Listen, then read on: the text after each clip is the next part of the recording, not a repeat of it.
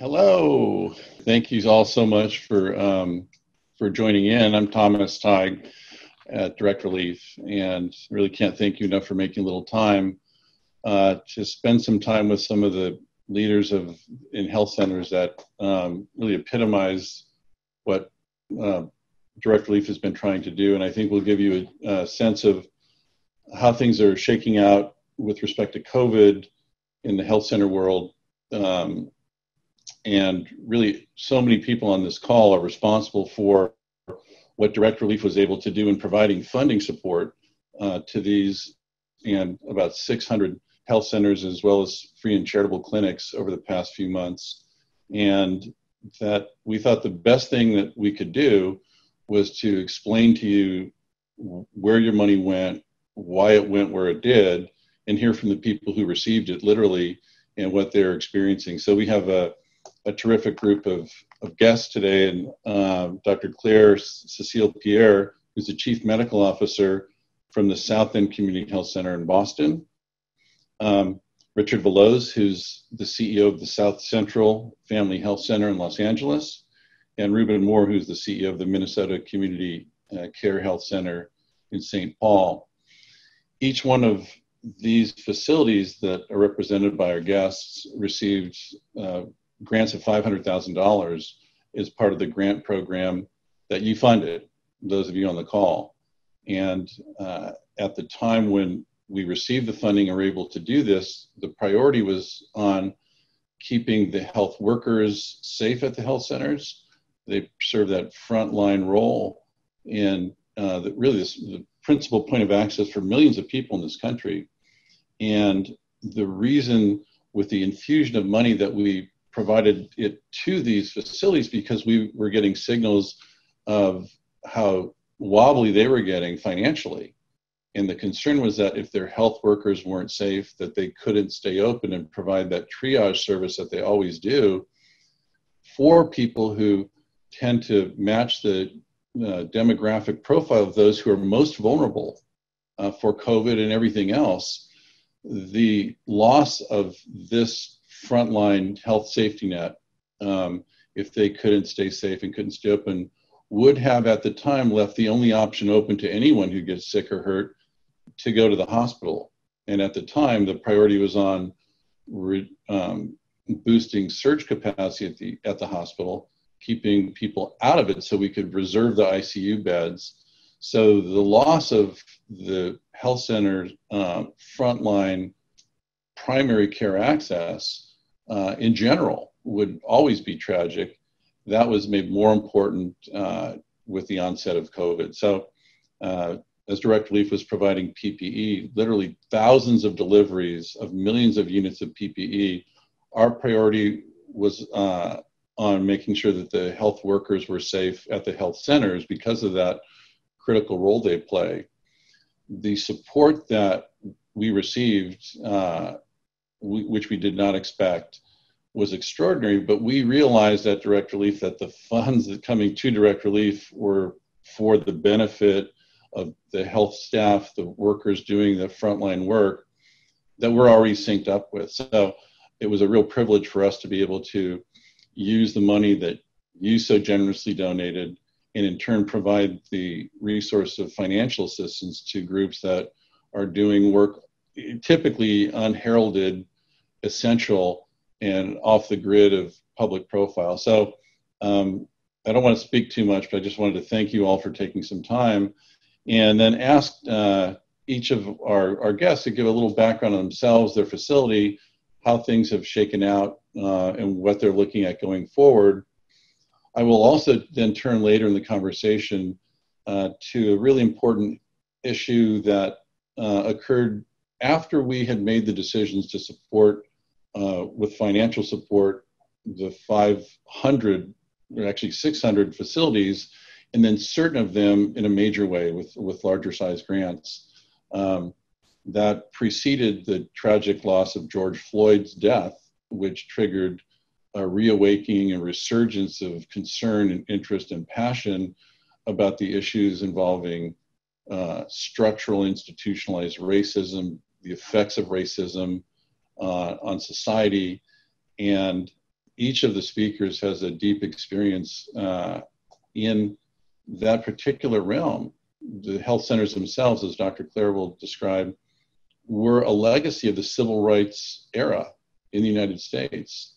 And one of the reasons I'm so happy that Dr. Claire is with us is that she's representing the first health center ever established in the United States in Boston. So let me stop talking, turn it over to Claire for an introduction, and thank you all. We will have an opportunity, if you have questions, perhaps at the end, to respond if we miss something. But for now, let's turn it over to Dr. Claire. Thank you so much, Thomas, and thank you, for having us and for really all of the work of the partners on the call who understood the immediate need and were able to respond so quickly at a time when we needed it most. As you mentioned, I am the Chief Medical Officer at Harbor Health, and Harbor Health has the first ever community health center in the US. And not a lot of us know the history of community health centers. I didn't know much until I joined a few years ago. And the way they started was in the 60s. So in the 1960s, everybody may remember this if you're from the US, that this was a difficult time. There were racial tensions were high. There was a big move towards equity and towards really having a new way of approaching collaborations and addressing major social issues, and healthcare was one of them. In Boston, there were a group of community activists and a group of doctors who were actually traveling to the south of the US, helping people with registering to vote and engaging people to really think about life differently. And what they found was that all the time people were asking about healthcare. And they started realizing that mothers in Boston and mothers in rural Mississippi were having similar experiences. When they had a child who needed vaccination, they sometimes had to go to the emergency room for it. Or some of them lived in neighborhoods where no one would come, and you had to sometimes be escorts or come with a group to actually deliver care there. So two of the doctors, Dr. Gibson and Dr. Geiger, got together and wrote a proposal to the president at the time saying, give us $30,000 to open a new clinic. And this idea was inspired from what they had read about community-oriented primary care in South Africa. And this is interesting because now that we are looking at where we are today, what they found was when people think about healthcare, you think about the physical health, the doctors, the nurses, the shots, the medications, the supplies, and all the space that you need to deliver that care. But to them, people aren't healthy if their society, if their housing, if their jobs, if they don't have access to other, what we call the social determinants of health, they wouldn't be healthy. So they thought, what if this new clinic would offer all of the medical services in one place, dental, medical, behavioral health, but also would give people access to and connections to housing, hire people from the community so that they then had a job. And therefore that clinic became an economic driver in two ways. Healthier people can work better, but also because they're creating jobs right there in the community. And so out of that, as you know, after that first one opened in Boston, we grew at Harbor Health from one location to 8 over the years. And community health centers in general started opening throughout the US. And now there are 1,200 community health centers with over 11,000 locations serving 28 million people. We accept everyone regardless of ability to pay. And we provide services that are reimbursed through insurance company. But as you may realize, because we serve everyone, rural, urban, people whose English is not their first language, and because we go the extra mile, go to their home, go to their churches, educate, support, some of the services we provide are not reimbursed. So no one pays for, a visit at the church, explain to everyone why it's important to get their diabetes care done more recently or more regularly. And so because of our model, by definition, we are constantly at the edge of our finances. And this is why when COVID-19 hit, it was really difficult for us. As community health centers, we were already serving some of the people who struggle most. And then we, as COVID showed us, there were inequities. The disease itself affected some communities and some people more. Brown and Black people were affected more.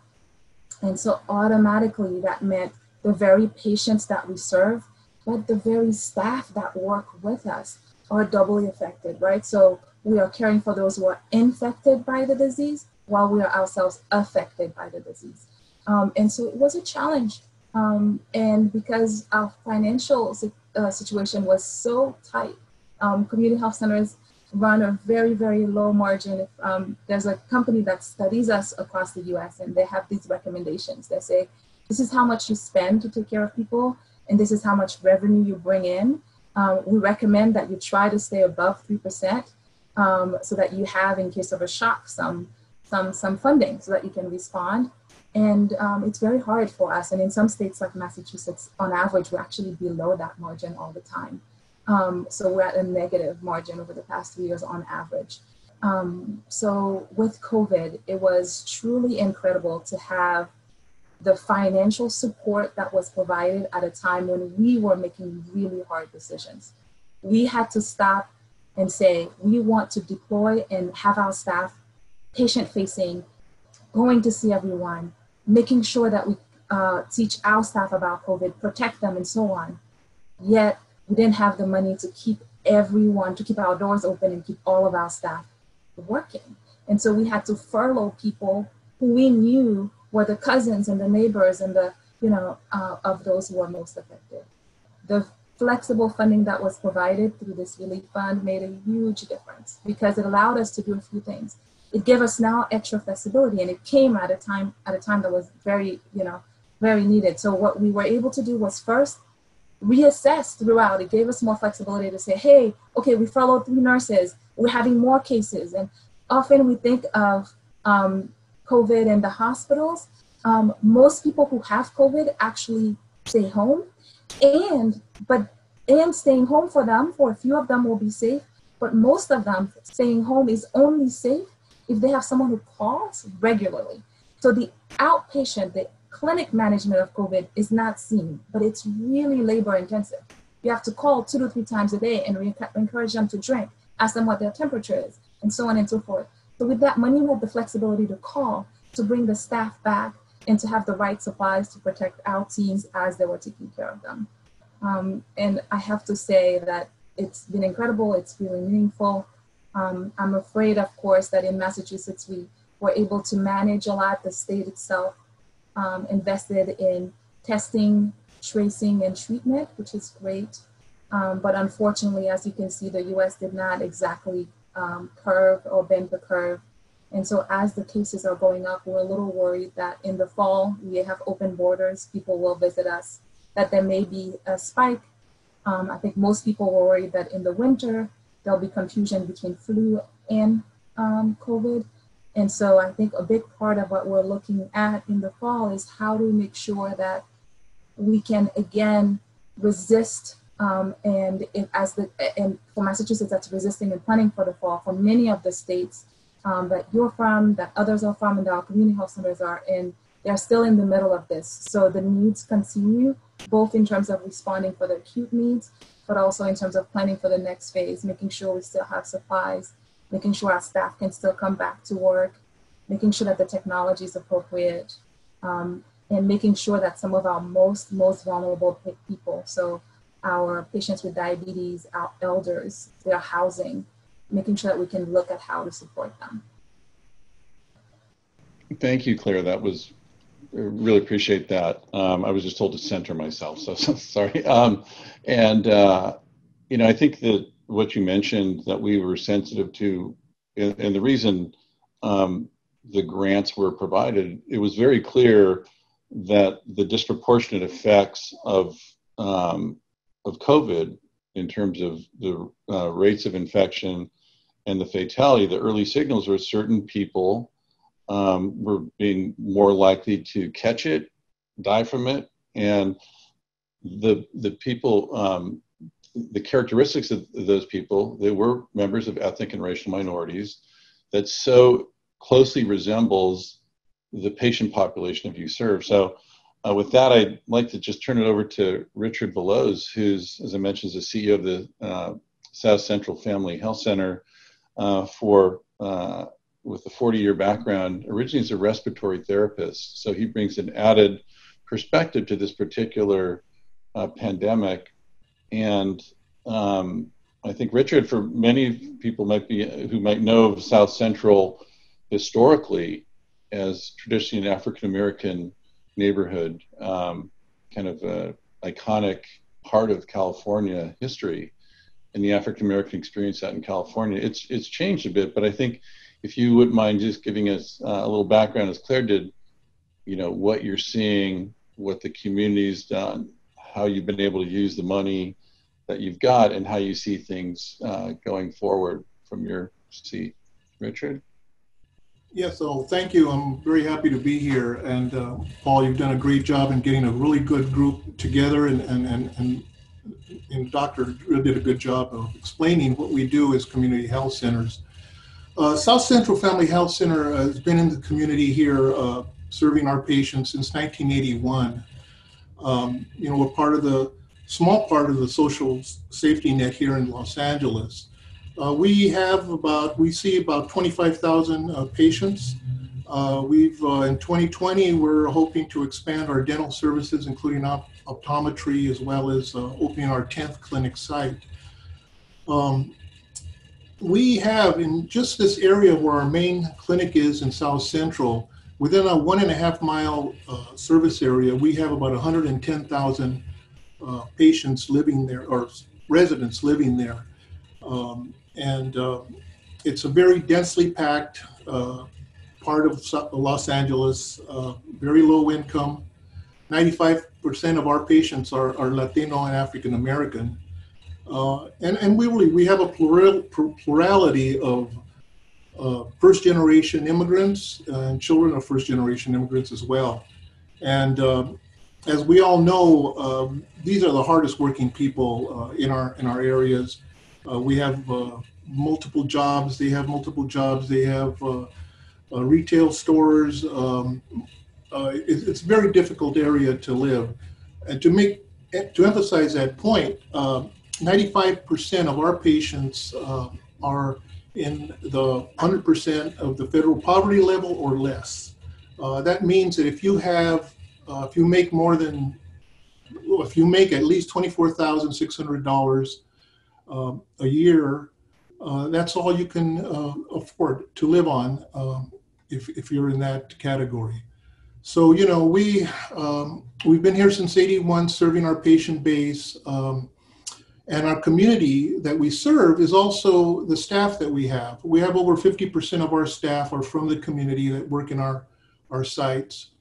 And they're the champions for our patients because they really provide the services linguistically as well as culturally that the patients understand and need.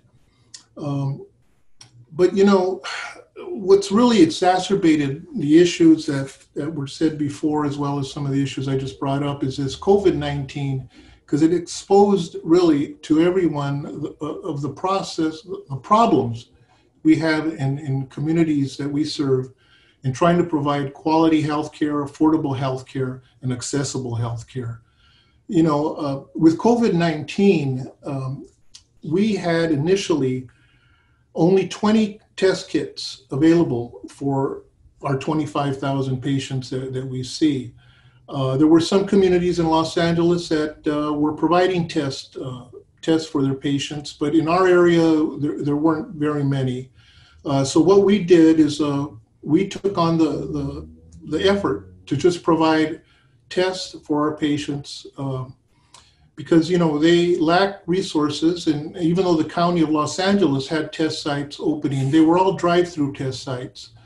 Most of our patients either take buses, walk within the community area.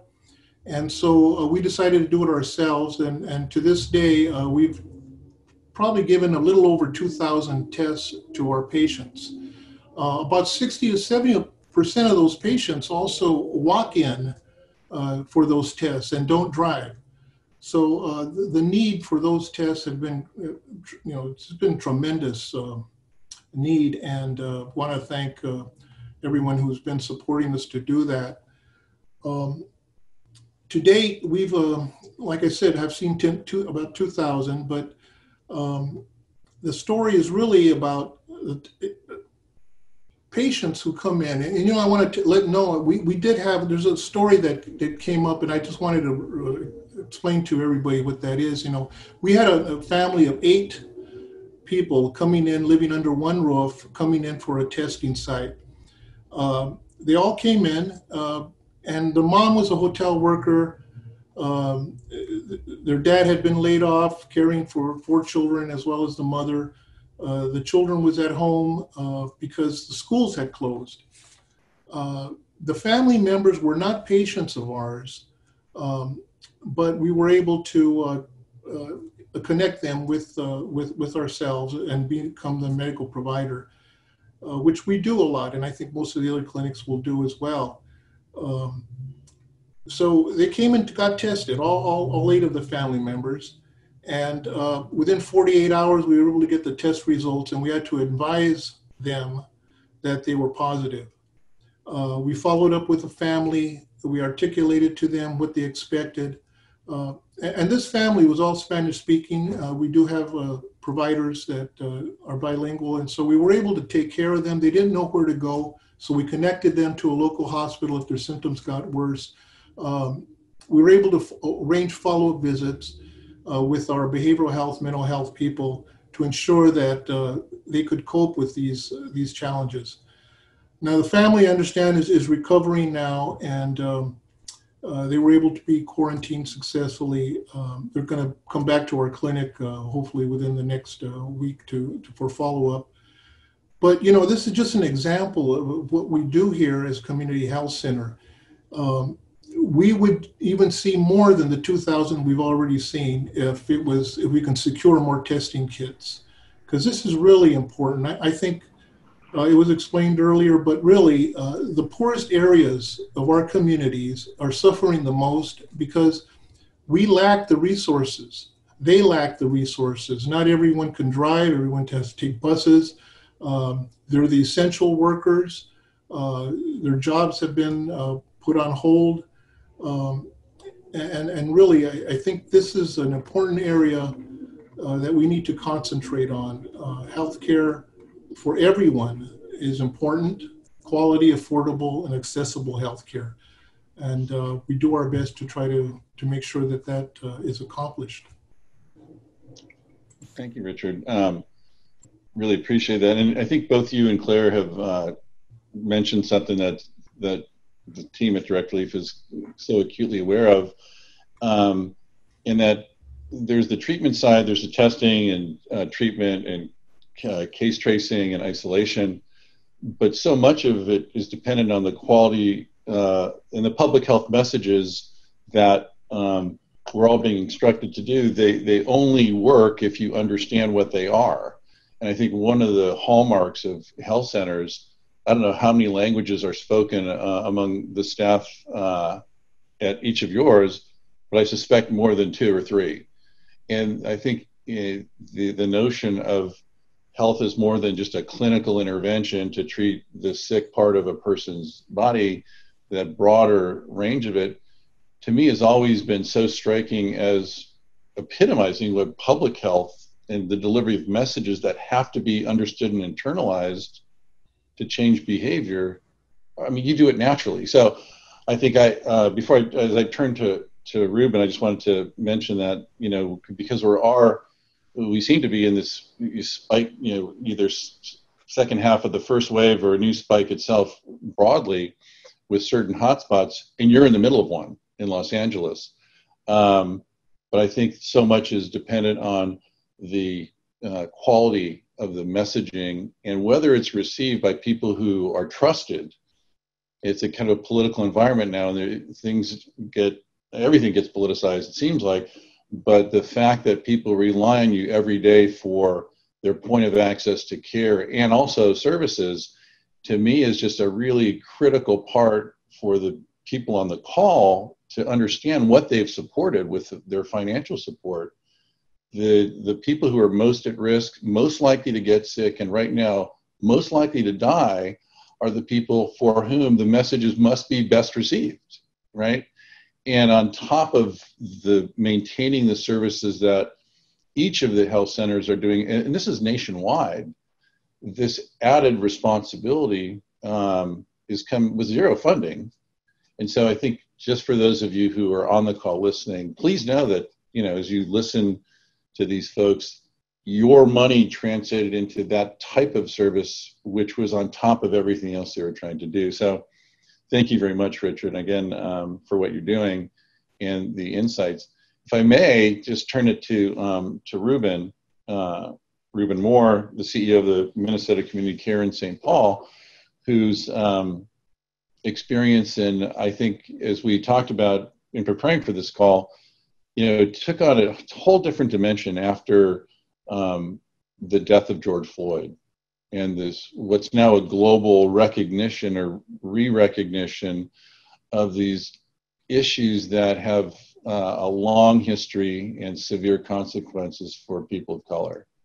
And because the health center movement was one of the clear manifestations, and probably, in my mind, the most successful public policy done in the last 55 years in health, it was really in recognition that people of color had no access to health services, particularly in the South and inner cities like Boston.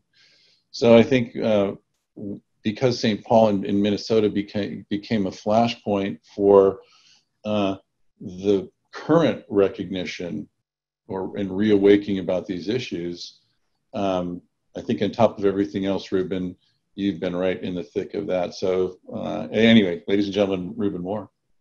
Well, thank you very much, Thomas, and all the funders who showed up in such a critical moment in our history and a critical moment in the world to be thoughtful and use your dollars in an impactful way to really move the dial on the front lines of communities by investing in community health centers. And so your investment will not go without a great return, and we do appreciate it. I'd like to start by saying Minnesota Community Care is 50 years old.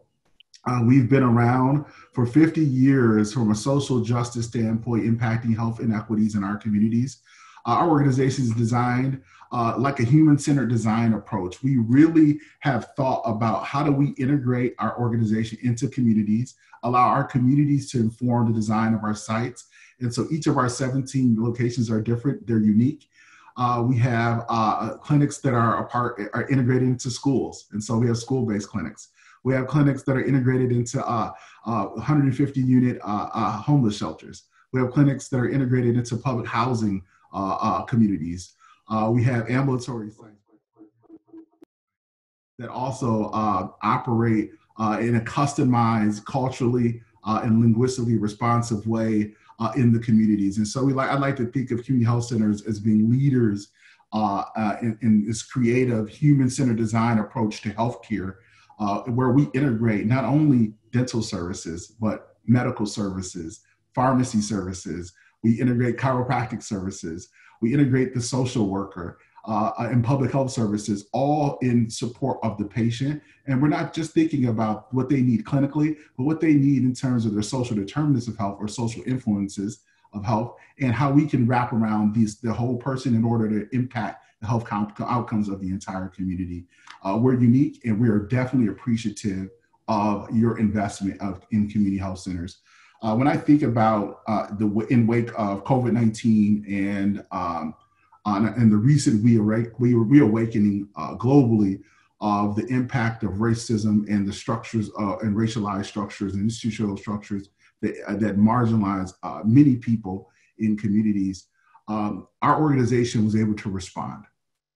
Thanks to the funding you all provided and many others, we were able to adjust in terms of our COVID-19 response strategies, to adjust our clinics and sites, to stand up testing facilities, rebuild our telemedicine and telehealth capabilities in order to reach our patients in such a critical time period.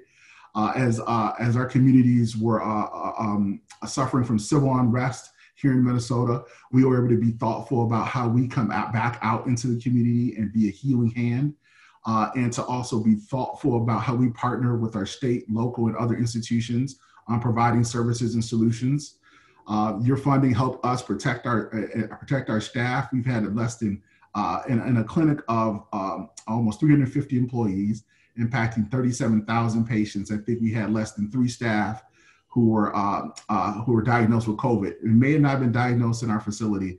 And so we were able to purchase the required personal protective equipment to protect our staff through this crisis. And so I want you to know that your investment will have a deep return in the communities around you and around us. And we are really happy here today to talk more about the strategies of community health centers as pioneers of creativity in the response to COVID-19 and other structures that impact the health of communities. Thank you, Reuben. I think if I can kind of follow up on that, and I'll ask you and then Claire and Richard to talk about it, but I think it seems to me that we had a health system that was sort of at equilibrium, incomplete in many respects. We had a whole new wave that we didn't have a secret health system to deploy for. So that had to be somehow absorbed in all sorts of adjustments. And on top of that, the social dynamics and this recognition of who is like literally getting sicker more frequently and dying and more at risk, it's all, and it divided up along racial lines.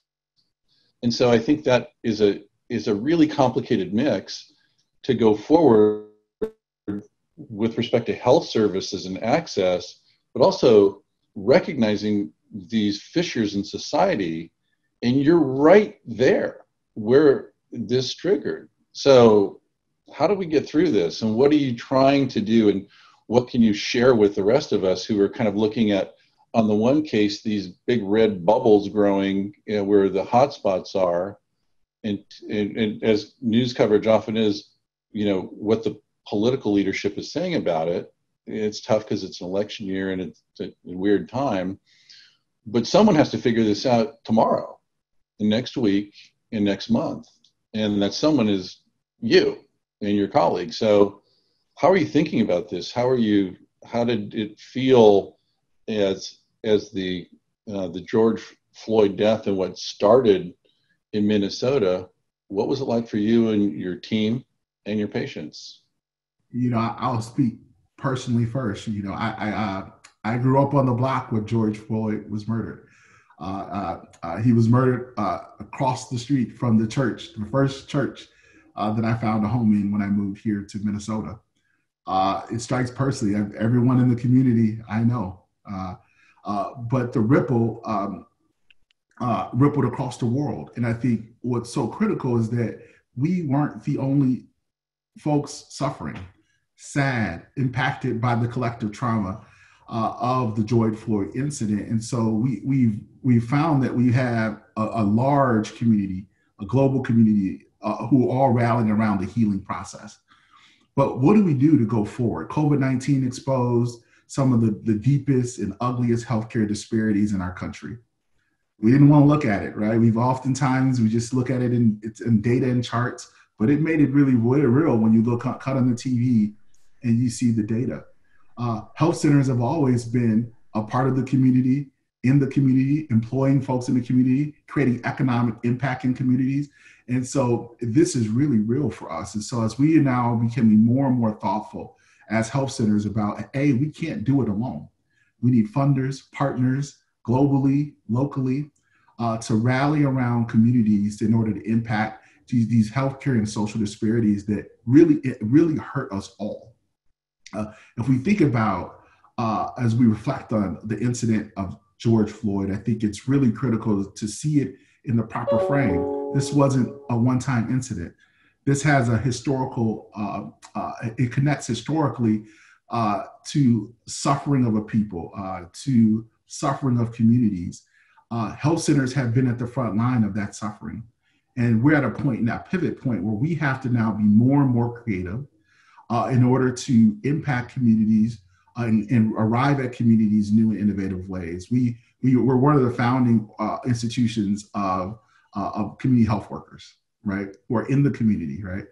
How we think about our mental health programs, Let's be more creative. How we partner with law enforcement, how we partner with city and state governments.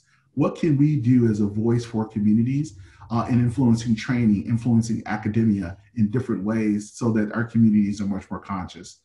And we still got to care for folks. We got to integrate this amazing set of one-stop shop solutions for communities in leveraging technology to be more and more innovative in data in order to really move the dial. I appreciate that. And thank you. You know, what's expected, I think, you know, the lens of health is a proxy for disparity, right? I mean, you know, I think the words institutionalized and structural racism may not be it's typically health inequities and social determinants of health in the health center world. They mean the same thing, right? I mean, and so I think that those who have been on the front lines working with people affected by health inequities or the social determinants, also known as this institutionalized racism. I think we're trying to figure out what to do.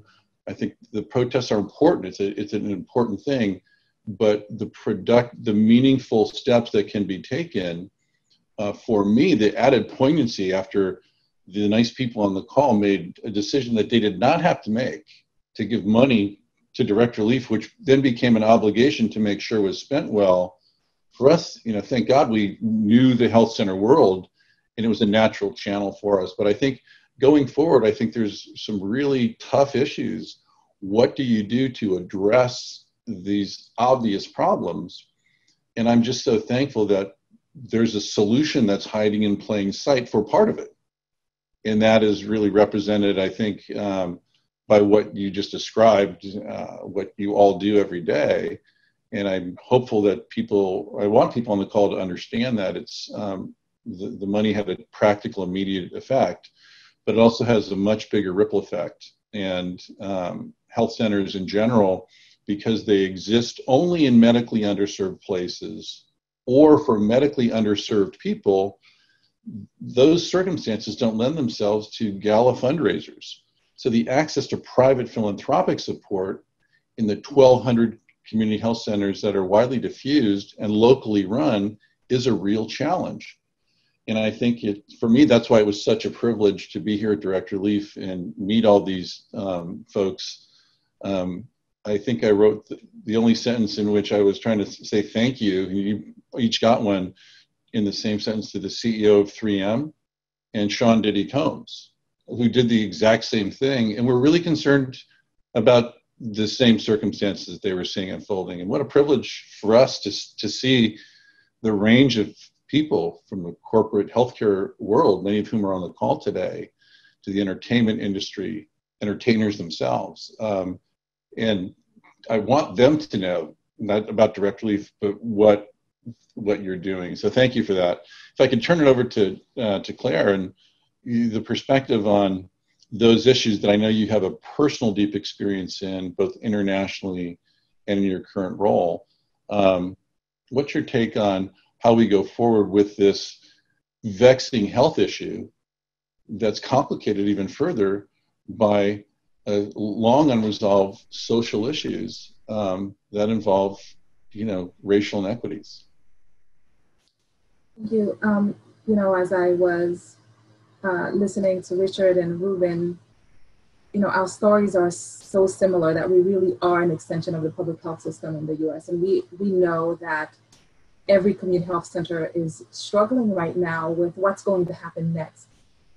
Because we're mission-driven organizations, we automatically will do what it takes. We'll stretch, we'll bend, we'll make it fit, we'll make it work, and yet we're at risk. As you were mentioning, I have, unfortunately, I guess in some ways, witnessed and or responded to other pandemics and other epidemics. Cholera, our teams have responded to Ebola outside of the US, of course, and then most of my career started with HIV. And I think one of the things that we found is important is that when the cases are high, the biggest thing you need is to realize that every epidemic is local. Even if it's happening everywhere, you need a local response. You need to know the difference between church on that street and church street. Because if you're not telling people where to go, they won't get the test, they won't get the information, and you need the local translators, and that's where community health centers come in. So I think when I think of epidemics and how they can help us build health systems and improve the society as a whole, I think of it in phases. The first would be around this urgent response that, again, we're extremely grateful for all of the investments that were made.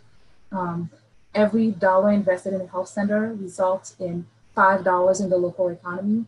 We can continue to amplify that. And so for the urgent need now, that's still there.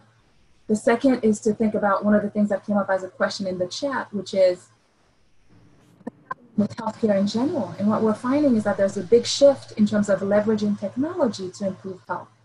And how do we make sure that we don't leave behind those who need it most? And so with that, health centers were designed to be high touch, high presence, everything that COVID does not want, right? We brought people together in groups and so on and so forth. So how do we now use technology to make sure that the people who are day workers, they work hourly and they don't have insurance, right? So when they take half a day to get on the bus, get to the clinic, sit and wait, see the doctor, get their appointments, compared to the person who has insurance and can take half a day off and gets it covered, both of them need the telemedicine, one for convenience and the other one actually for financial reasons. So how do we make sure that telemedicine is accessible to all of them? And I can tell you, for example, at our site, you know, we had, it's almost difficult to say, we reassessed 3 or 4 times how to have the right medical record, but every time we had to make decisions between adjusting staff salaries or investing $500,000 or more in a good medical record so we could see the results of all the hospitals in the US. And every time we kept pushing it back. So this investment in technology is needed, and we need partners who have done this, corporate partners who can help us think about the strategy, who can help invest philanthropic dollars in helping us move the design and the delivery of our care. And then the third area is to really help us think through how we address the social determinants of health. You know, health is this last piece, as you were saying, but it's sitting on top of so much more. Housing, jobs, and more. Community health centers were designed to address systemic racism in healthcare by providing healthcare and addressing the other areas. It's very difficult to do. And we look at our elders, for example, where we care for them. We know that if you are in a nursing home in certain facilities, people die more. Most of the deaths were actually in those facilities. And we know that there are new models of caring for elders, more flexible housing, that's smaller units, and so on and so forth. We have the land, many communities, right? But we don't have housing partners. We don't have the grant funding to say, hey, we're gonna open this flexible new way of sheltering our elders so that we and our staff who understand infections can actually prevent that. And we're watching the next wave come in. So how do we go from the acute phase, urgent response, a lot of cases, supporting supplies, which you've already done, which everybody here has helped us do, to the second phase, which is where we look at technology and innovations about how we develop care differently and design care differently, to the third phase where we start saying, hey, health centers create jobs. Are we partnering with business schools? Health centers, you know, can have housing on site. Who does housing? Who gives housing? You know, who would help us build one? You know, the first one and model it, and so on and so forth. How do we go and connect all of the pieces that affect the community's health? Those are the challenges we're faced with as we look at the next 6 months, year, and so on. Thank you. Richard, you know, what strikes me in just listening in is that, and really, as I mentioned before, it's a strange time. It's a highly politicized time. This dimension of trust in institutions, whether it's the World Health Organization, our own U.S. government, state, it's wobbly. And I think in the absence of trust, I think, you know, things get off kilter. Who do you trust with respect to wearing a mask? Who do you trust when you're told about how dangerous the coronavirus may be. Who do you trust for anything? And I think one of the legacies that the currency that's been built up, from my perspective as a kind of a support organization, is that ingredient, the great intangible ingredient of trust is something that has been earned for 55 years, 40 years or more there in South Central. That's a rare currency these days. And I think it's an essential one for the public health messaging, and also, to have the trust to think a little bit differently because it's a different time. So you're there on the front lines. You've seen in Los Angeles is a kind of, it's a country unto itself. And you're one of the anchor facilities in Los Angeles for people who are facing disproportionate risk at the moment for a whole host of reasons, economic and social and racial.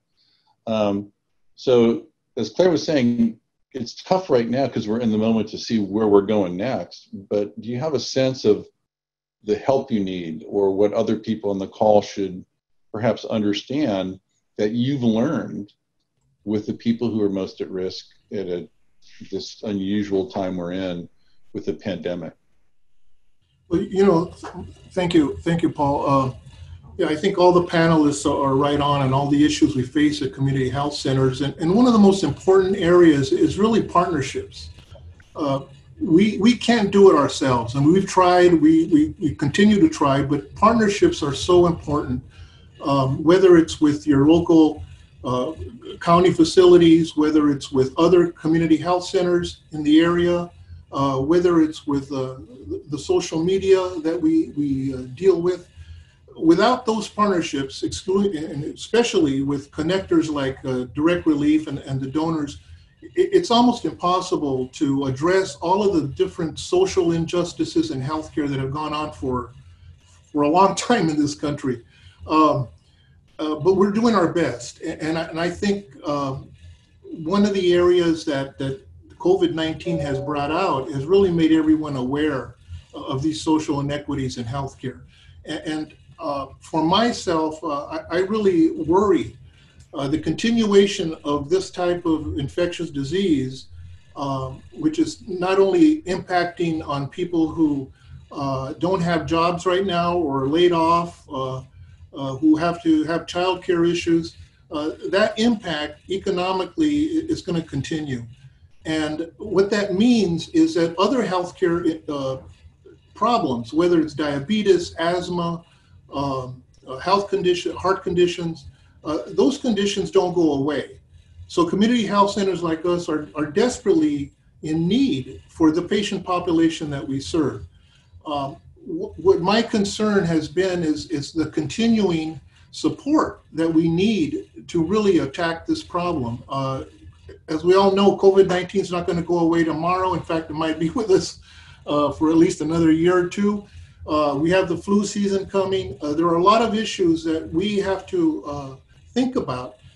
The telehealth issue is a big issue. I think most of us, before the COVID-19, we had 0 telephonic and telehealth visits. Now 60% to 70% of our visits are through the telephone or through telehealth.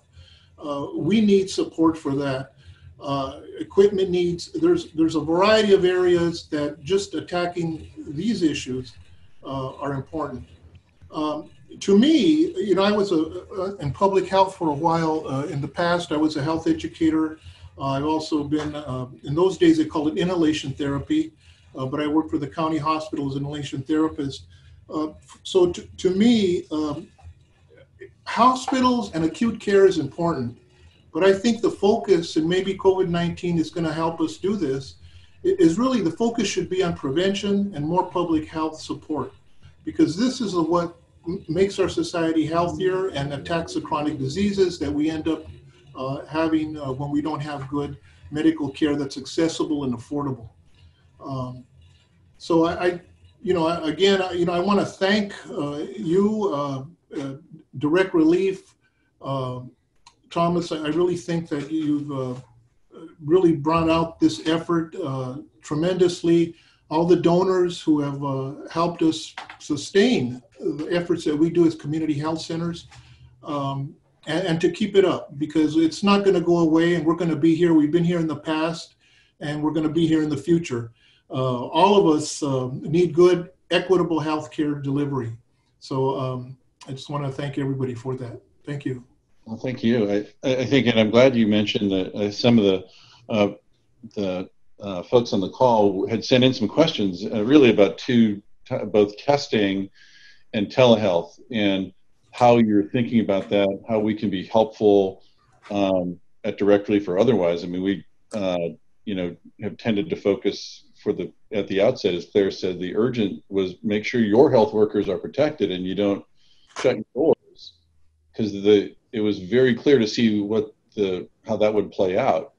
The only place left to go is the one place you weren't supposed to go, right, the hospital. So I think that as you go forward, I think maybe if I could ask Reuben, who those of you on the call wouldn't know this, but he's got a long background in kind of looking at innovations that might make a sense. So right now you have a testing huge challenge that we're faced with, as well as a rapid migration to what can be done well through telehealth or telemedicine, particularly for the people who have the least access and suffer the most risks, which are your patients. So what do you say, Reuben? Are you thinking about that? It sounds like you've moved fast, but is there something that we can, or those on the call should know about, talk about, we should think about and try to rally some support to help in?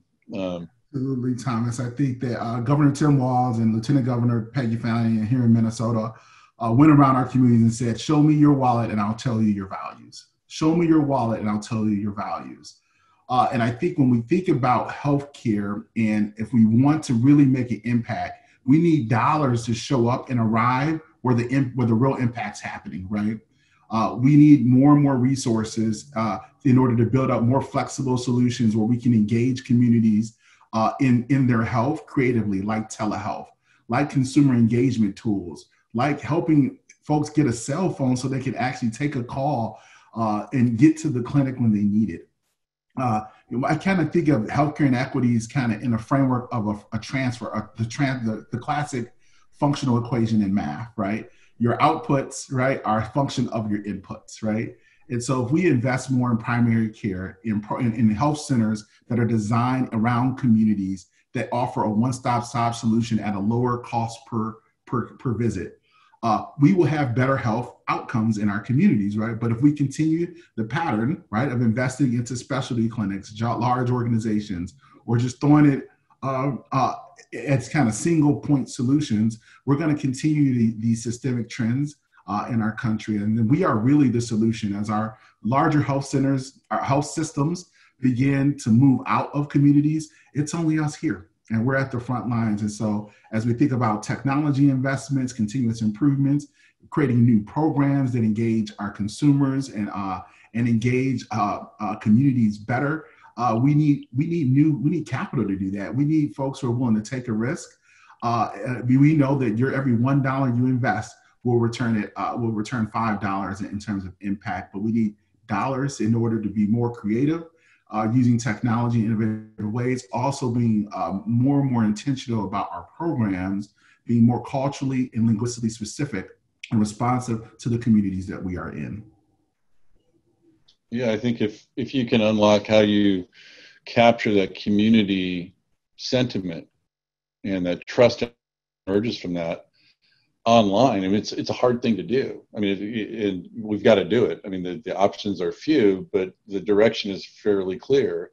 We just can't add on another layer to deal with COVID and deal with everything we've got in the same way. So, like necessity being the mother of invention, it's like it's necessary. So let's invent. And I mean, personally, my experience has just been the sense that the sniffer for what the issue is. And I think in 5 years from now, there will be a series of professional disciplines that you are already doing that don't have a label on it yet. Like community health workers, now it's a big thing. I mean, it's, it's a big thing internationally. It's basically the approach for how they're going to get in front of this with a much less well-resourced health system by activating community health workers to do testing, contact tracing, isolation, and basically public health messaging. So we got to do some of that here, and it's helpful. I think because our time is a little bit short, we started with Claire. She's a doctor. She's got to figure all this stuff out. And, she's also the first health center created in this country. So, Claire, I think if we can turn it over to you to, how are you thinking about it? How do we make the shift? What can the private philanthropic support that I think the members on the call represent and have really demonstrated? This was the largest infusion of philanthropic support in 55 years into the health center community. It was over $30 million. It's wonderful, but it seems modest given the history, what the expense is, so and what the value is. So I think as you look forward, what's helpful, and really the two questions thematically were about testing. How do you see it? What are you doing? And telehealth broadly, if you can talk about those two things. Sure. I think, the public health strategy, as you mentioned, has to be that we make testing available to everyone. If you don't know it early, we can't trace early, isolate early, and we're going to constantly be behind. And it wasn't in our budget. We did not expect COVID. And this is where philanthropy for community health centers is something that we didn't have the bandwidth or the partnerships to do. So please do partner with your local community health center, with any of us on this call. I think someone on the chat asked how to reach us. I'm sure through Direct Relief you can reach us, you can look us up. We are open to these conversations. And we think philanthropy, especially when it pulls together like this and looks at individual needs, but also our needs as community health centers, can have a huge impact. We're talking about reaching 28 million people here. And so that's one.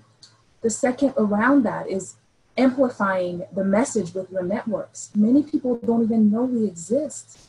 And so really post about it, tweet about it, talk about it, share it, invite others, invite new partners, join our boards, engage with us. I think that's the way for us to have longer term partnerships so that you can see our innovation, our creativity, you can add your strategies and thoughts, and we can really make a difference over a long period of time.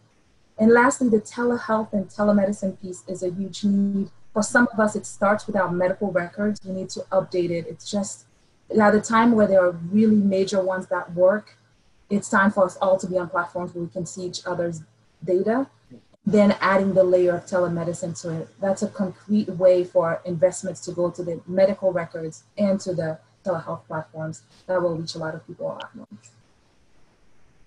Thank you. I think, well, we're almost out of time. I think Paul was going to bring everybody up so you can see the Brady Bunch of our panelists all together in different places. And I just wanted to thank you everyone who's hung in there, hundreds of people. I hope you got a sense of where your money went and why and what it's being used for and what it's supporting. So we do have a quick little video that we put together. A lot of the groups that we ended up supporting sent in selfie videos. So if you can bear with us for another minute. This concludes our formal meeting, and I just wanted to again say thank you so much to everyone who's taken the time to join the call for what you did that you did not have to do. I mean, this is our jobs. I mean, on my part, it's not yours. You didn't have to do what you did. And it's really important that you know where the money went and what it's being used for. We want, this is the best way we could think of to do it. So to Claire, to Richard, to Reuben, thank you for what you're doing. Let's stay in touch because I think there's some good ideas that we may be able to help spark and organize around. But I cannot thank each of you enough for spending the time with us and for what you're doing and what you've done. And with that, I think Paul is going to show this little video, and then that's going to be it. So thank you so much for taking some time. Stay tuned for the little show here. Hi, my name is Ebony Chambliss, and I am the Clinic Practice Manager here at Odyssey Health Louisiana Community Health Center. My name is Dr. Chanam Hatuk. I'm the Chief Medical Officer for East Valley Community Health Center in West Covina, California. My name is Jason Barillo. I'm a physician assistant at Coastal Health and Wellness in Galveston County, Texas. I'm Medical Director here at West Hawaii Community Health Center. I'm the Safety Manager here at the Sacramento Native American Health Center. And I am an HIV coordinator at Erie Family Health Center in Chicago, Illinois. I'm a pediatrician and the Chief Medical Officer of the Dimick Center that's been serving Boston, Massachusetts for over 150 years. We're a network of federally qualified health centers that serve over 115,000 people in the New York metropolitan area.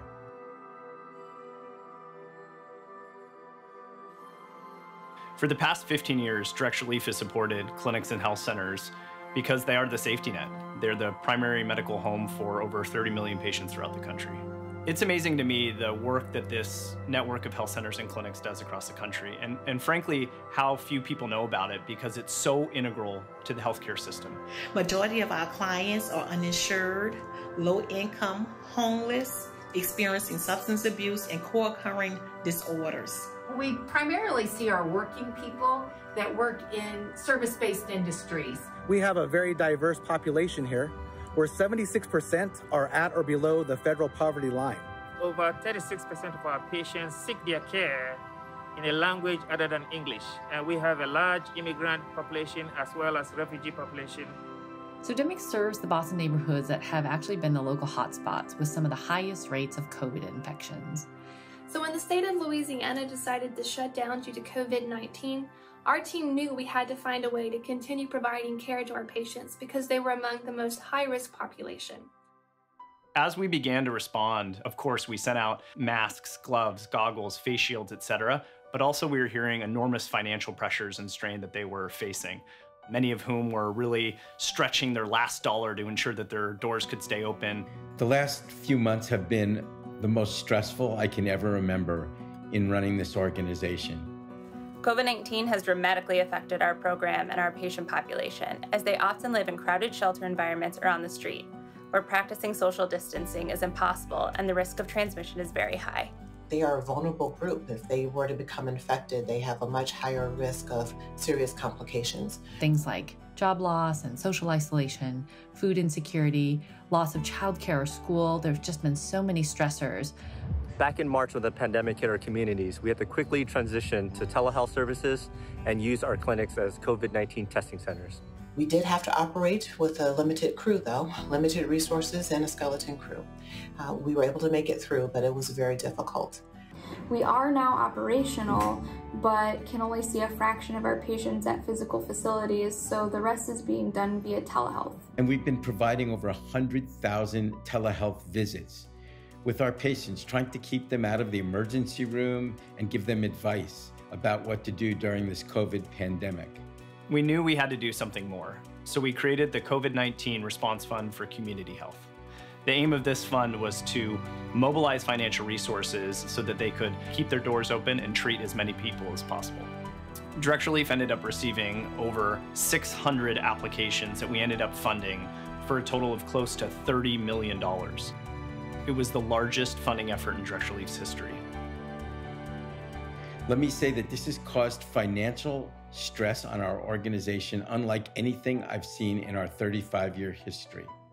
So I'm incredibly grateful for both the financial and material support we've received from Direct Relief. The Direct Relief funds have really allowed us to ensure that we don't have to lay off any staff or have to cut back services. As we take care of those that are potentially sick with COVID-19, you see behind me our external triage tent that we've been taking care of these patients for the last 2.5 months.